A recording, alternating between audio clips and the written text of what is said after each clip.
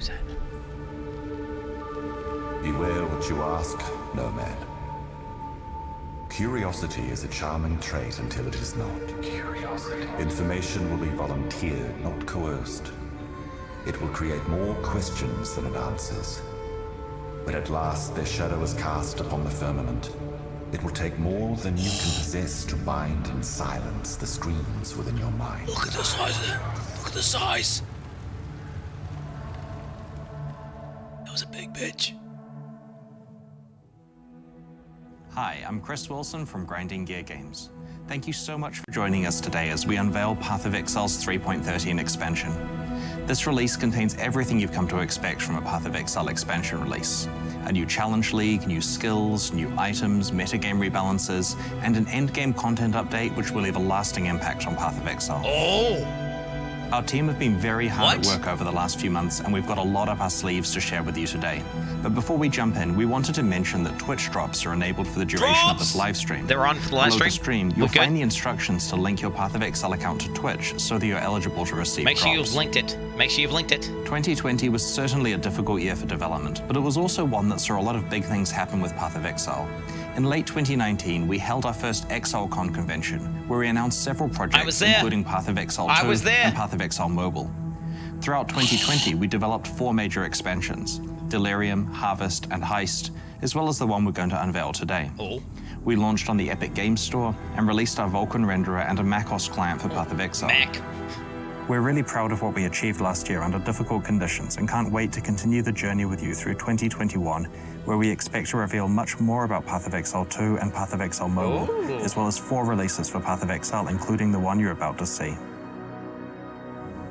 Thanks again for being here with us. It wouldn't be possible without you. My man. My man. In today's live stream, we'll kick things off with a 3.13 announcement trailer, then take a deep dive into exploring the new expansion's content and features. Once the reveals are wrapped up, we'll launch into a live Q&A where community streamer Ziggy D will ask me questions from Twitch chat. So be sure to get your questions ready. Twitch chat questions? Once the Q&A is over, we'll be jumping into an episode of the Bay Class podcast, where Taki Cat and his crew of Path of Exile veterans will discuss today's reveals. I'm sure you're keen for me to stop talking and start revealing the new content, so let's jump right into the 3.13 trailer. See you on the other side. Okay. Did you see the size of that woman, Chad? She was like a fucking god. It was like a god. I think she's like some sort of space god. She's a space god. What drives you, Exile? Shame. Is it justice? Revenge? Honor? I'm getting the tingles. No. It is power. Yeah. Oh! We felt your deeds. That was Flame Blast, right? Meteor Flame Blast. Felt their shockwaves ripple through the void. What the fuck? Oh my god, the projectile's bouncing on the wall. You have our attention. What the fuck is that? Your limits will be tested. Is that like a rift keystone? Break them. Do what is thought impossible. That's like the trial key thing. Will follow. Oh my god. What? Atlas passive trees. What the fuck? You can spec them. 11 new maps, new skills. Rework the synthesis. Oh, I need to go back and pause that, but I'm not going to right now, obviously. Harvest. Bogus! Heist. Heist. Ritual League. What the fuck's that? You click a totem? Oh.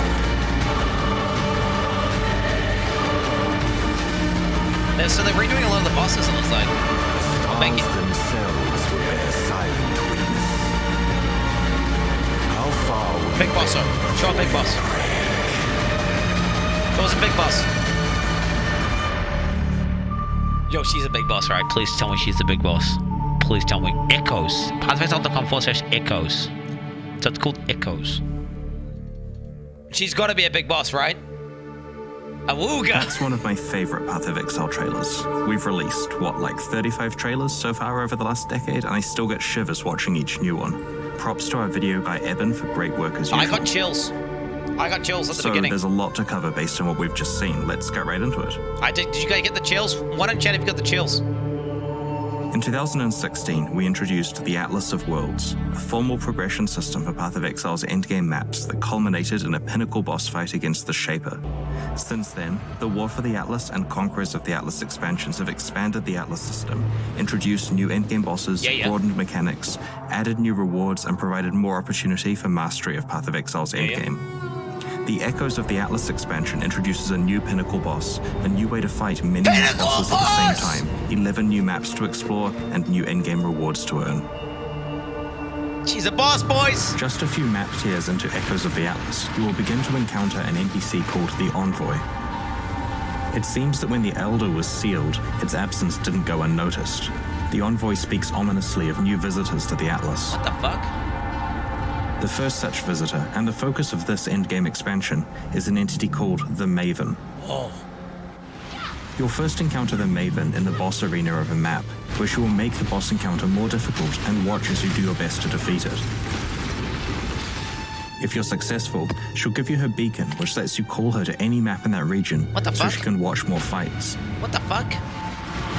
She's like that dude out of Dragon Ball Z, that little cat guy, who's just looking for the big fights, you know? After showing her your boss-killing prowess, she will give you an invitation to her own realm, where she has prepared a special challenge. Oh shit! Who's that guy out of Dragon Ball Z Ultra? She's like that guy. The Maven really wants to push you to your limits and has fabricated copies of the bosses she watched you defeat. This time, however, you'll have to defeat them simultaneously. Oh, fuck. If you manage to best her challenge, she'll politely ask you to do the whole cycle again.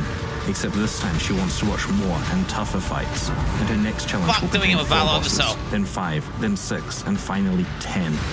10 bosses at the same time?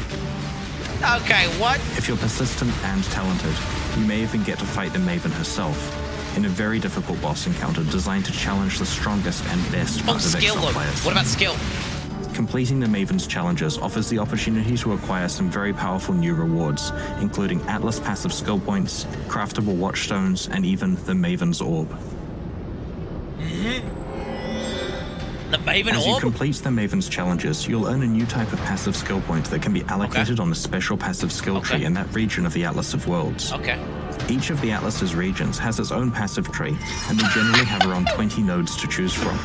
You can earn up to a total of 10 skill points per Atlas region. 20 Let's check out some of the Atlas passive choices in the Glenic Cairns region. No! This branch allows you to focus on Beyond, increasing the amount of experience granted by Beyond monsters, but also allowing you to spawn more Beyond monsters really easily. The Torn Veil notable will drastically increase the quantity of Beyond demons you can encounter. The Legion branch has a notable passive which increases the amount of time you have to break enemies out, and makes it easier to break them out. It's an example of a skill that you could invest into while you're weak, and then remove it later once you're more powerful.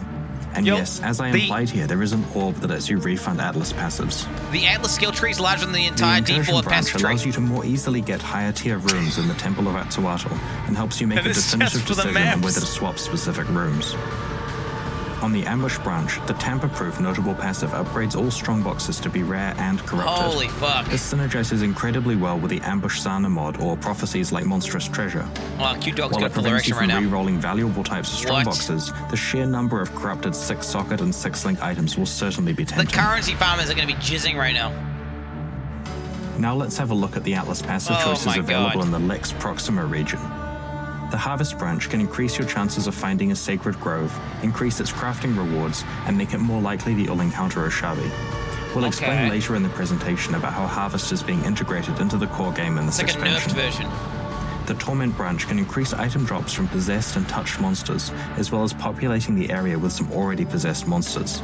These synergize quite well with the Sextants that guarantee a certain amount of rewards from possessed monsters. That sounds good. That sounds good. The Delve branch can increase your Sulfite gains, grant more Master Favor, and grant more Nico Master missions. Fuck that shit. The Sulfite Infusion notable passive grants Sulfite for defeating map bosses, regardless of whether the area has Nico present. Oh wow, so you just get This Sulfite? means that you'll be constantly gaining Sulfite for every map you do in a region, which is a great strategy if you're not already using Sulfite Scarabs aggressively.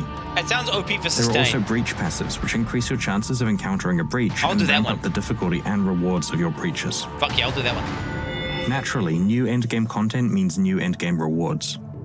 Watchstones are an endgame item that can be placed in the Atlas of Worlds to upgrade a region's map tiers and add new base maps to that region.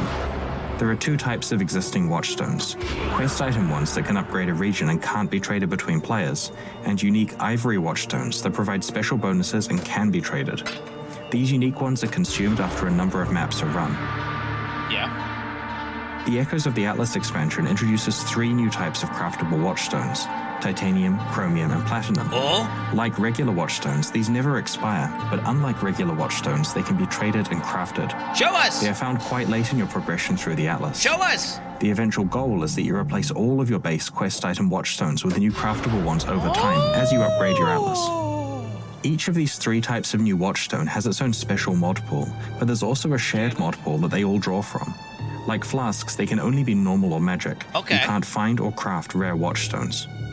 Because you can have up to 4 Watchstones socketed in a region, up to 8 mods can affect that region, and some quite large bonuses to specific content can be stacked. Wait, what? When combined with the Atlas passive trees, these really allow you to optimize what content you encounter. Are you going to and switch the around rewards every time you from change that region, or is it all region specific? The Maven's Orb is an in-game crafting currency item that can only drop from the Maven herself. It allows you to craft influence modifiers when 2 or more are present on an item by removing one modifier and upgrading another. When upgrading an influence modifier of the current highest tier, it upgrades to a new elevated tier that can have additional properties. Whoa! This foul regalia has 2 Crusader influence modifiers on it, the percentage increased intelligence one and the physical damage taken as lightning damage one. When we apply a Maven's Orb to it, it randomly removes one of these mods and upgrades the other one to become an elevated influence mod. In this case, it upgraded the increased intelligence mod to also have +1 to the level of socketed intelligence gems. What the fuck? The other influence mod was removed. This opens up a mod slot, of course, so it's now possible to add another mod to it. Let's YOLO Exalt it for good measure. Is this a hacked Exalt Orb?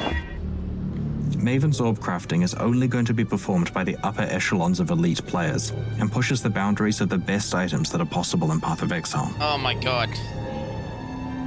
That looks disgusting. One of the things that players look forward to in an endgame Path of Exile expansion is new maps to play.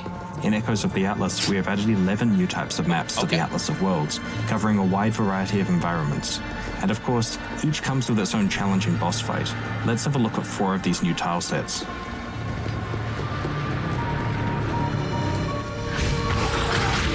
What the fuck? I never seen that mob. It's like a roa, but it's a demon. Shooting up fireballs. Okay. Oh wow, it's like all water and shit. What the fuck?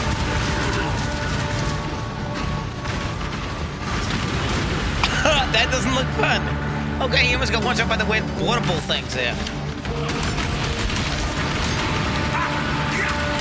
One of the reasons why these new maps look so good is that the environment art tile set and level design teams working on them have been doing so much work on Path of Exile 2 recently. And it's not just the 4 maps that we showed you here. There are 7 other new maps with their own bosses to discover in-game in this expansion. What the fuck was that? Whenever we release a new quarterly Path of Exile update, we start a new challenge league. These are essentially a fresh server to play on for that expansion launch, where players explore the new league mechanics, rush to conquer the new economy, race to level 100, and try to get the best items before their friends. The challenge league being released alongside Echoes of the Atlas is the Ritual League. In the Ritual League, you'll discover several mysterious altars in each area you explore. Slay the monsters at the ritual site and then activate the altar to initiate the ritual. When it begins, you'll be enclosed within the ritual circle and will have to face off against both the onslaught of monsters you've just slain and also the specific powers of that altar. Totem builds are going to be insane. Each subsequent ritual in the area will summon all the monsters from the previous ones, so the difficulty and reward ramp up as you challenge yourself with each successive ritual. Just have your totems down, just run around like after you have activated a ritual grant you points called Tribute. At the end of each ritual, you'll have an opportunity to spend this tribute on various reward items. These items vary greatly in power and cost, so you may find you can afford several cheaper ones or one more valuable one. For clarity, Tribute doesn't transfer between game areas. As you complete subsequent rituals in the same area, more potential rewards will be revealed, which can be very expensive. If you can't afford to purchase a reward outright, you can spend a portion of its cost to defer it until later. This means that it will show up in a later area at a reduced price. So items can be deferred multiple times until you can eventually afford them, and for some of the most valuable rewards in this league, this may be the easiest way to obtain them. This looks OP. You can also spend some tribute to re-roll the contents of the reward screen one time per instance if you'd like a new set of reward items to choose from. Among the many other rewards you can choose from in Ritual are a special new set of Ritual base types. These are craftable items that have different implicit modifiers than Path of Exile's regular base types. Specifically, they have a strong upside combined with an accompanying downside. If you can create a build that mitigates this drawback, then you can take advantage of the power of these items. This is so good for Soul Self-Help. This is so good. For example, these Nexus gloves reduce your maximum mana, but have a chance of immediately refunding the mana spent to use a skill. Oh if you can work around this restriction to your mana pool, you can periodically use skills for essentially no mana cost. Here are two other examples of Ritual base types, the Penitent Mask and the Storm Rider Boots. The Penitent Mask applies the Crush debuff to you, removing your physical damage protection. However, its upside is that it increases the effect of Fortify on you by quite a lot, reducing the damage you take from hits. There are many situations where this is a huge win, such as if you already have no armor or endurance charges. The Storm Rider Boots reduce your accuracy rating but provide a huge added lightning damage boost to your attacks based on your accuracy rating. If you have other sources of accuracy to rely on, then this is potentially a huge increase to the lightning damage you deal. Oh my god, imagine a deck stacking build with that. In the endgame, you can obtain Ritual vessels which allow you to itemize the monsters from a Ritual. You can place up to 4 vessels on the map device alongside a map to add the monsters stored in those vessels to the rituals present in the map. This increases both the difficulty and rewards of the rituals, as well as generating even more tribute to spend on those rewards. What the fuck? Oh, Jesus, that looks For example, because there's a chance of encountering a Headhunter or Mirror of Kalandra as rewards, using ritual vessels increases the chances you'll be offered those items and allows you to afford them. In addition, you can use these vessels to substantially increase monster density in maxed out maps that have mechanics like Beyond or Delirium present. This has got a high mastery level, chat. You have control over the risk and reward of your hardest ritual encounters. It's really good. Vessels are tradable both before and after they contain monsters.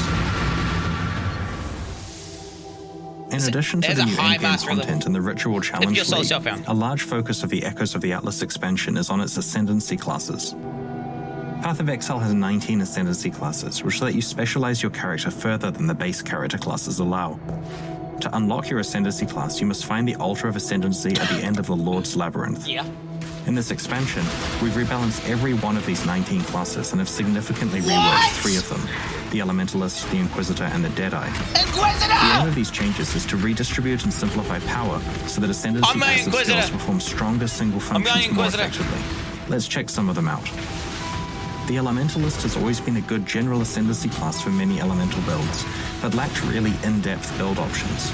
Now you can pick which elemental ailments to use for greater build customization, as well as providing more consistent power against tougher enemies. The Elementalists can also protect themselves from a large amount of elemental damage. What is that shield?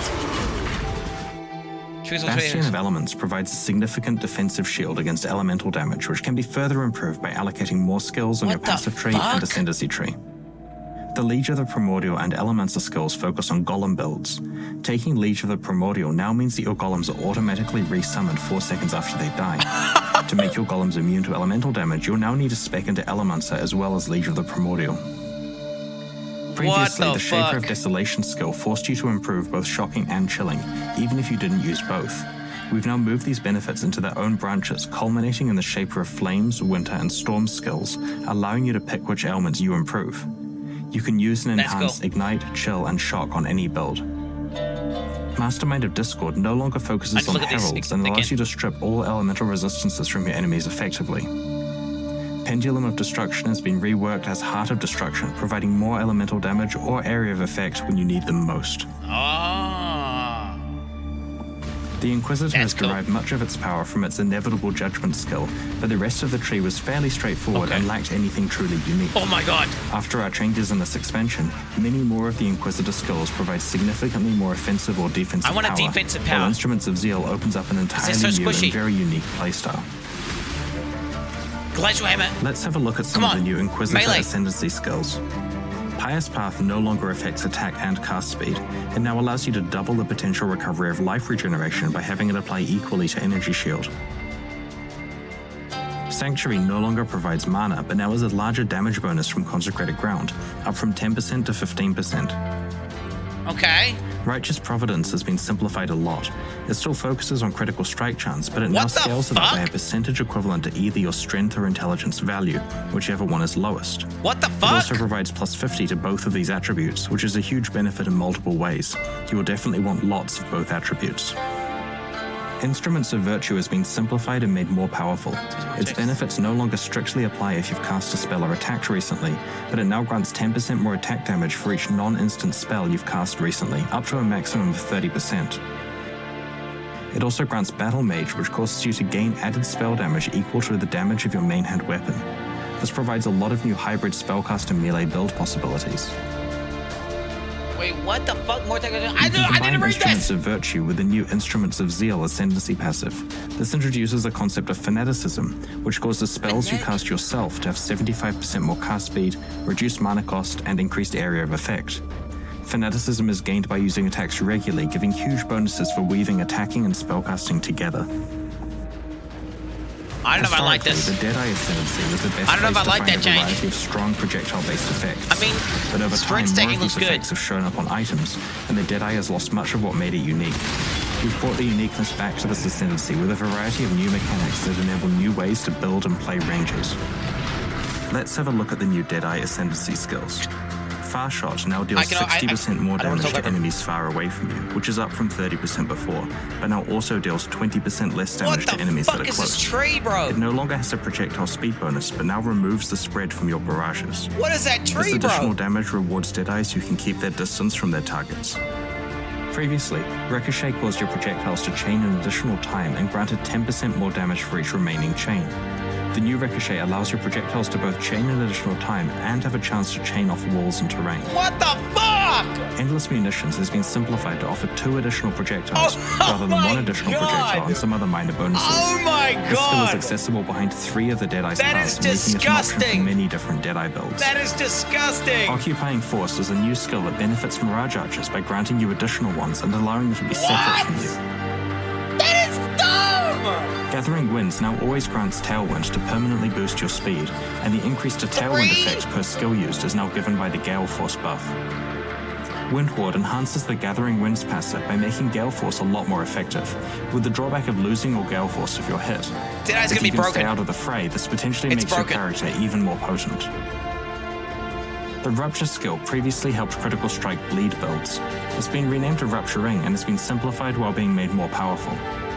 Critical strikes that inflict bleeding now also inflict a rupture, which causes bleeding enemies to lose more life, but their bleed expires more quickly. 3 ruptures per target! Focal Point is a new skill which improves the effect of mark skills that remain more powerful in our recent heist expansion. Puncture build! It increases the effect of your marks by 75% and makes surrounding enemies deal less damage to you. As you have seen, the Elementalist, Inquisitor, and Deadeye have undergone some major changes in this expansion. We have also improved the other 16 Ascendancy classes and will show you some of the changes to the Slayer to demonstrate what you can expect. Some Slayer effects were much stronger than others, limiting build choice. We've now provided more power spread out over a wider selection of passives while allowing easier access to the Slayer's special leech mechanic. Brutal Fervor and Endless Hunger have switched places on the Ascendancy branch so that Life Leech is more accessible and can be further improved by speccing into Endless Hunger. Masterful Form still causes you to have endurance charges equal to the number of frenzy charges you have, but now grants an additional frenzy charge instead of increasing endurance and frenzy charge duration. That's OP. That's OP. Overwhelm's base critical strike chance for attacks with weapons has been increased. Hopefully you now have a good idea of the scope of changes that we have made to the 19 Ascendancy classes. While the biggest changes are to the 3 we're heavily revamping, the Elementalist, Inquisitor, and Deadeye, all of the others have received at least numeric attention also. We believe that the new design philosophy for Ascendancy passives makes them easier to understand and that they are a more concentrated source of power. We look forward to revealing the rest of the changes next week. What the fuck? Like with improving Ascendancy classes, adding new skill and support gems to Path of Exile helps create new ways to play. In Echoes of the Atlas, we've introduced 2 new gems that provide versatile ways for you to build powerful new characters. These are the Hydrosphere skill gem and the Trinity support gem. First, let's have a look at Hydrosphere. This skill summons a huge sphere of water that you can move around to crush enemies. While it is active, you can apply cold or lightning ailments to it. will then pulse for a duration, afflicting nearby enemies with damage matching that ailment. What? This player is applying freeze to the Hydrosphere with freezing pulse, and that causes it to repeatedly damage surrounding enemies with cold damage. That sounds like a customized totem. Here's the gem hover for Hydrosphere. This skill gem can be acquired from level 34 and can be supported with spell, area of effect, duration, cold, orb, lightning, and physical support gems. Okay, it pulses every 0.4 seconds while an ailment is applied to it.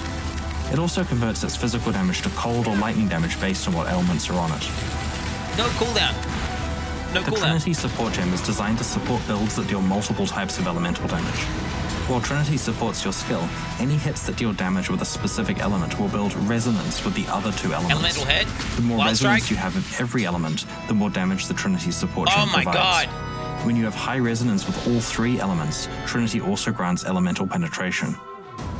Here you can see the player using Ball Lightning with Unleash and Magma Orb to build resonance across all three elements. To power up the Trinity support gem quickly and uniformly, the player alternates between pairs of elemental damage types. Combined with the Elemental Weakness Curse, the maximum resonance Trinity absolutely decimates enemies. In addition to introducing the two entirely new gems we described, we have done an extensive balance pass on other skills. We have buffed over 40 existing gems, including skills such as Scorching Ray, Seismic Trap, Firestorm, Venom Gyre, Static Strike, Kinetic Bolt, Crackling Lance, Lightning Strike, Shrapnel Ballista, and Artillery Ballista. Full details will be available in the patch notes next week, so you can find your perfect build. Chris, you're giving us too much information. As well as introducing and rebalancing skills, another important aspect of keeping the metagame fresh in a Path of Exile expansion is adding new unique items to discover and build characters around. Unlike most items you find in Path of Exile that are randomly generated, unique items are extremely rare ones that our design team have hand-created to offer new build opportunities. Echoes of the Atlas introduces 10 new unique items, some of which are exclusive to its new endgame encounters. Let's have a look at a few. These are some unique worm-scale boots called Legacy of Fury. They place scorched ground as you travel, which applies the Scorch ailment to enemies standing in it. When scorched enemies die, they have a chance to set fire to surrounding enemies, dealing a percentage of the slain enemy's life over time. These boots create an interesting and new way to support your build with fire damage. This is a new unique amethyst ring called Black Flame, which is themed around fire and chaos damage. Its headline effect is that your ignites now deal chaos damage, along with a cool new chaos ignited effect on monsters. Also, if you ignite a withered enemy while wearing Black Flame, the wither will no longer expire, and you can build up to its maximum of 15 stacks, if the enemy survives long enough, that is. Along with its various other benefits, this unique ring should ignite a few new ways of playing fire and chaos damage characters. These new Zealot gloves are called Hand of the Fervent and create an interesting interaction between physical damage and the mana cost of skills. The unique ability of these gloves happens whenever you use a skill. They grant an effect called Sacrificial Zeal, which both adds a quarter of the skill's mana cost as spell physical damage, but also hurts you to the tune of 150% of the skill's mana cost over 4 seconds. They also reduce your enemy's physical damage reduction. Does it hit you? I don't think it hits. When we have time during the expansion's development, we try to identify past leagues that can be integrated into the core game as optional side content, with a few improvements. How nerfed is it going to be? This expansion contains 2 such leagues. Last year, we released the Harvest League, which allowed you to grow a garden of monsters, fight them, and then use their lifeblood to craft your items in powerful ways. Watching this league unfold made us realize 2 things. Firstly, the crafting options were so powerful and so easily accessible that players had unprecedented access to almost everything they wanted very quickly. Too OP. Secondly, even the players who did enjoy the mechanics of growing their own garden would probably find it boring if that was something they had to do every single league. When deciding how to integrate Harvest into the core game, we knew that we had to curtail crafting somehow, but we didn't want to just do this by nerfing it a lot. We needed a smarter solution that still allowed players to earn and perform powerful crafts. We also knew that we didn't want players to have to grow and manage their own gardens every league. Oh my god, it's them! It's them! So let's check out how Harvest works as part of the core game in Echoes of the Atlas. It's Ziggy D! In Echoes of the Atlas, as you play through maps, rather than finding a seed cache, you'll now encounter a portal to the Sacred Grove. But it's not your own Sacred Grove, it's an established one that is a full complement of plants ready to harvest, fight, and craft with. The grove contains several pairs of harvests to choose between, each displaying the details of the fight and the corresponding crafting options. What the fuck? You can only pick one of each pair, so carefully choose which crafting options are best for you, defeat the monsters, and use their life force to perform the crafts. I just claimed Magleaks, thanks for the drops. Oh god, here we go, boys. If you're strong enough to kill the monsters, each grove represents quite a lot of crafting opportunities, and you can save up to 10 crafts for later use at the Hoarder crafting station, which is now available in your hideout. Jesus Christ. We like this compromise because it keeps the exciting elements of harvest, fighting, and crafting, and drops the part that got old quickly, seed management and garden planning. We're also integrating the Heist League into the core game as optional content, with a few improvements. In Heist, players travel to the Rogue Harbor to hire a crew of thieves to help them plan and execute risky heists, working towards a thief's ultimate goal, pulling off a grand heist. In the Echoes of the Atlas expansion, heist contracts drop from Act 6 onwards. Rogues level up their skills faster from completing heists, markers drop with higher stack sizes, and quest contracts are now dropped for you at the next smuggler's cache as soon as that quest is available. One great aspect of Heist is that all of its progress items are tradable, so if you're focusing on other content, you can trade away your contracts until you're ready to go on some heists. So we've covered most of the big features of Echoes of the Atlas so far. Keep an eye out for the patch notes in a few days where we will detail other changes that didn't make it into this presentation. Soon we'll move on to the Q&A about today's announcements. But first, let's have a quick look at the new supporter packs that are available right now to celebrate the Echoes of the Atlas expansion and the Ritual Challenge League, and to help fund the ongoing development of Path of Exile. Let's go, dude! For paying credit. The Faithsworn and Renegade supporter packs come with masses of points to spend in the store, social frames, forum titles and badges, a download of the digital soundtrack, and of course exclusive cosmetic microtransactions such as armor sets and character effects. The Renegade series has an exclusive pet, and the Faithsworn series an exclusive portal effect. Each series has 2 packs, and the smaller packs can be upgraded to the respective larger packs at any time while they're still on sale. Right there. Without the helmet. These are, of course, in addition to the new core packs that we released a couple of weeks ago. Remember to check those out if you haven't already. The fuck is that? Jesus. Thanks so much for your support. As you know, purchases of these packs are what fund ongoing development of Path of Exile, its expansions, and its sequel. Speaking of Path of Exile 2, we know you're keen for an update. While today is all about Path of Exile and Echoes of the Atlas, we have plenty of Path of Exile 2 and Path of Exile mobile updates planned for you this year, which will start sooner than you think. PoE2 Our team have been updates, creating some amazing stuff, and we can't wait to reveal it to you. Q&A coming up. So I'm sure you have a bunch of burning questions about Echoes of the Atlas. Stay tuned as we're joined by Ziggy D, who will be hosting a Q&A with me based on your questions from Twitch chat. Yeah, questions from Twitch chat? Wait, what? They're just saying claim. They're just typing claim in chat. There's lots of good questions. Exclamation point claim, dude. Yeah, you just go ahead and read the chat there. Go ahead and just yeah. We'll watch this. We watch the Q&A. We'll watch the Q&A chat. Because he is God Gamer. God Gamer. God Gamer.